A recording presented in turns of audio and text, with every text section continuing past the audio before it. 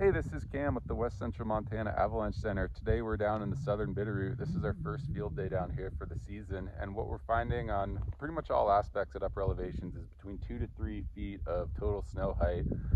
On those more sheltered northerly aspects, we are finding some of this November snow. It's fairly advanced faceting, progressing towards depth hoar, and on our stability test we are seeing full propagation on that.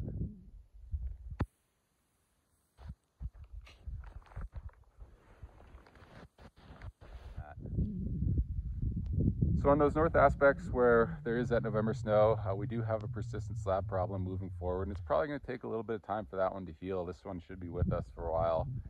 Everywhere else, that early December snow, it's just sitting on dirt, and aside from a little bit of near surface faceting at mid-pack from that little break in the storm a couple days ago, we don't see any significant persistent weak layers that are going to be causing us trouble in the near future on those east through south through west aspects, especially at middle elevation where that snow is just sitting on the dirt.